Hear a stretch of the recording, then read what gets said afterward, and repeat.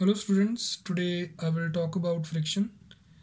I will make few videos on this particular chapter and I will discuss all the important numericals in those videos.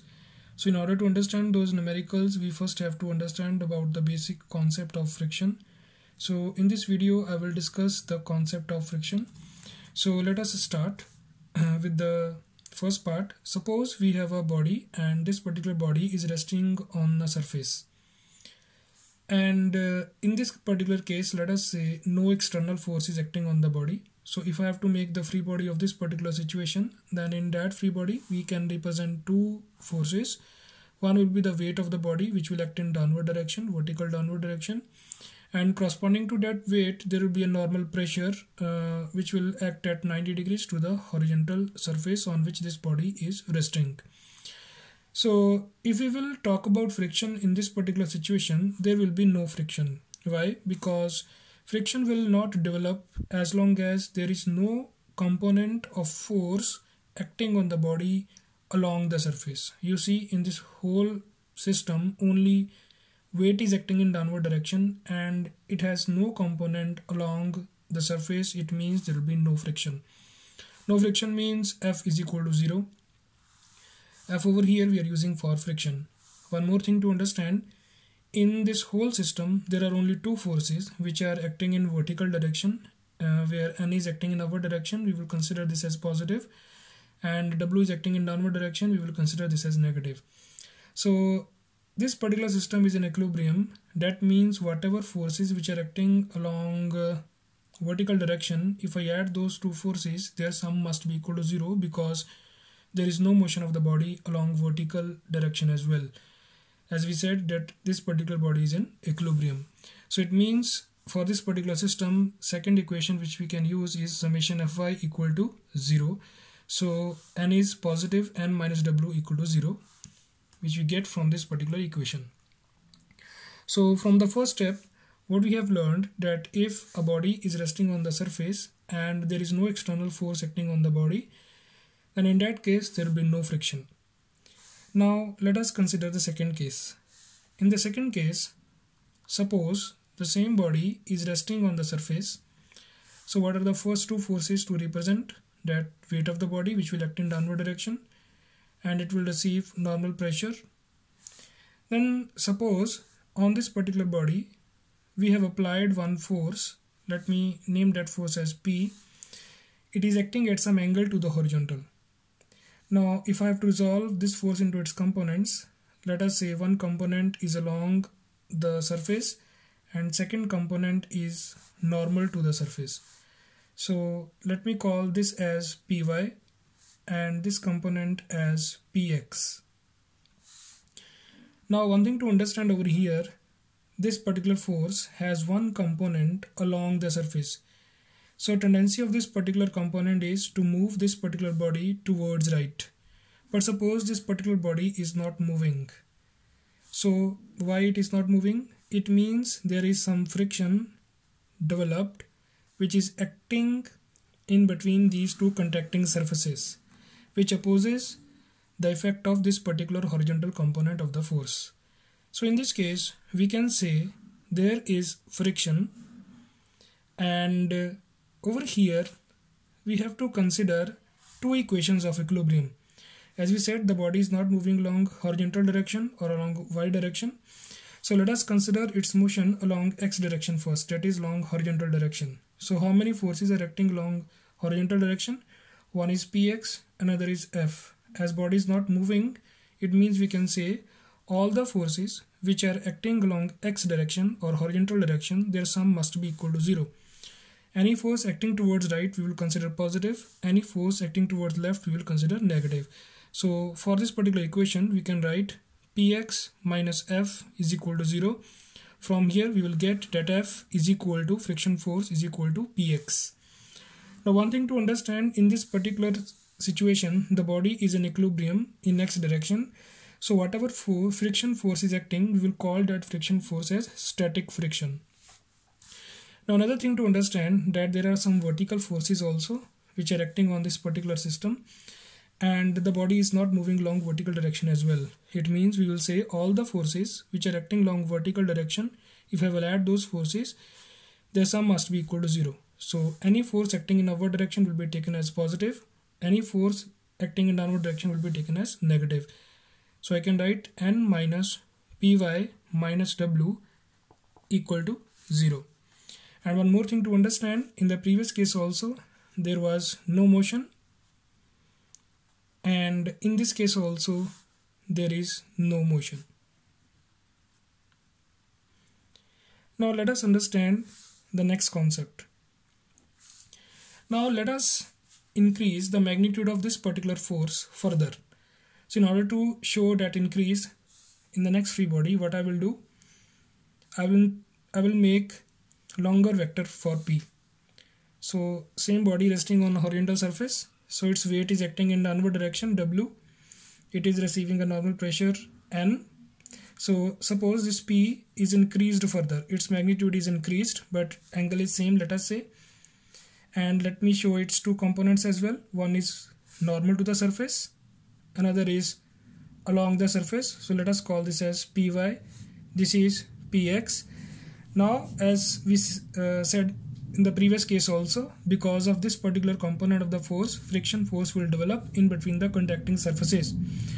Now same friction force will be here as well, but one very important part to understand, in this case we said that the magnitude of the frictional force is increased. When you will increase the magnitude, not the friction force, the external force, when you will increase the magnitude of this external force, then its component along x direction, the magnitude of that component will also increase. So with this increase in the magnitude of the horizontal component of the force, the magnitude of frictional force will also increase. So this is a very important part to understand. So when you will keep on increasing this particular force, external force, what will happen? Its horizontal component will also keep on increasing and frictional force will also keep on increasing until its maximum value. Suppose it has reached its maximum value called as Fm. We call that value as limiting friction, or the maximum static friction available in between these two surfaces. Remember, this maximum friction force will be available when the body is not moving, or we can say the motion is impending. The meaning of motion is impending is that motion is just about to start, that it has reached to its maximum value and it is able to overcome the magnitude of this horizontal component.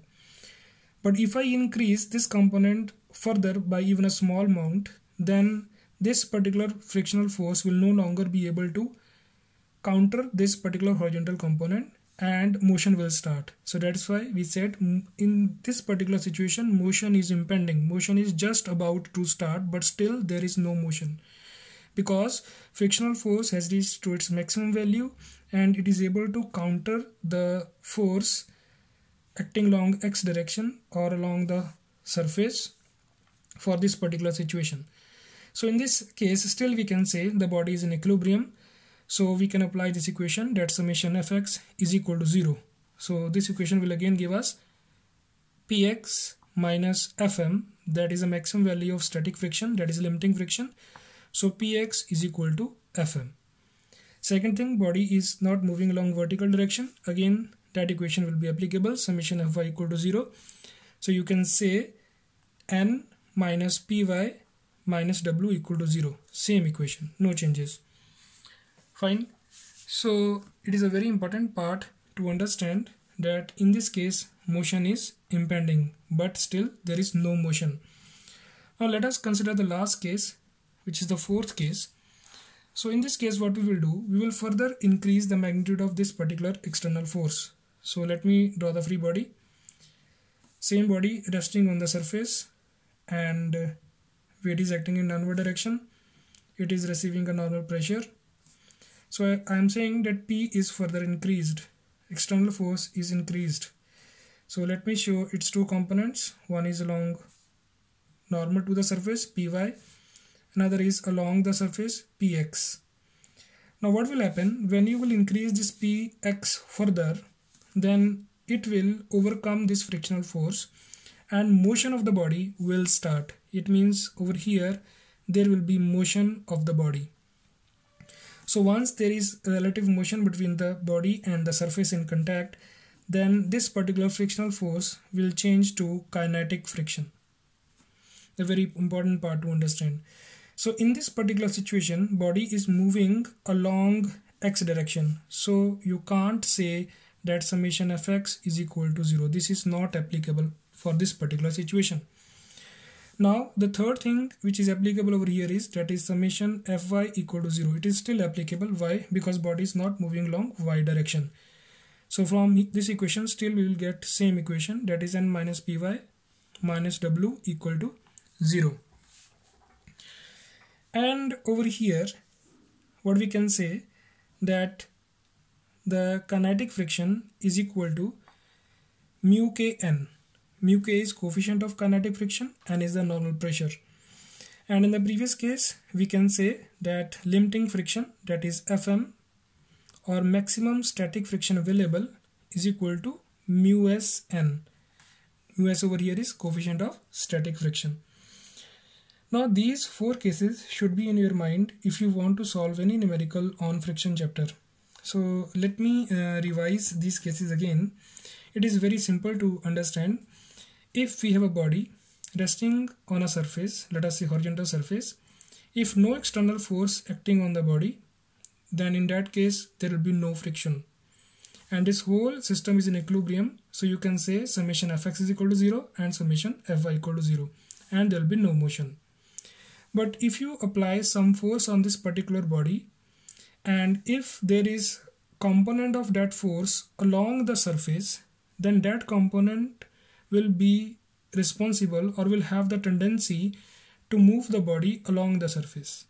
So if the body is not moving even because of that component, that means there is friction between the two surfaces in contact, which is opposing the motion. So if the body is not moving, it means we can say there is no motion, but still there is friction. And if body is not moving, there is no motion, it means both equations are again applicable, that is equations of equilibrium. Summation fx is equal to 0, summation fy equal to 0.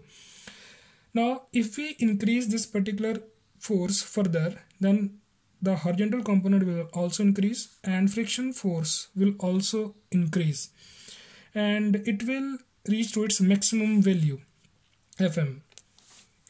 So there is very important part to understand, that for a particular situation, when frictional force existing between two contacting surfaces has reached to its maximum value, called as limiting friction or maximum static friction available between the two surfaces, then in that case this maximum frictional force is able to counter this horizontal component of the external force. Still there is no motion, but in this case we have to say motion is impending, that motion is just about to start.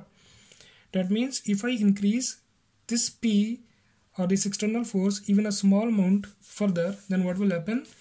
This Fm will no longer be able to counter this Px and motion will start. So for this particular situation we can say maximum value of frictional force is reached and motion is impending. So the whole system is still not moving, so still both conditions are applicable. Summation fx is equal to 0, summation fy equal to 0. And limiting friction or the maximum static friction is equal to mu s n. This formula you should keep in your mind, where mu s is the coefficient of static friction and is the normal pressure. Now the last case, if we increase P or this external force further, then what will happen? Fm will no longer be able to counter this Px and motion will start, and when motion will start, this Fm static friction will be converted into kinetic friction.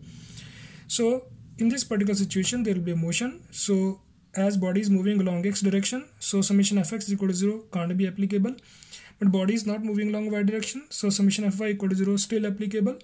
So kinetic friction over here will be equal to mu k n, where mu k is coefficient of kinetic friction and is the normal pressure. So these four cases should be in your mind. These are very important as far as friction chapter is concerned. So in the next video I will summarize these four cases by making a video on laws of friction. Thank you very much.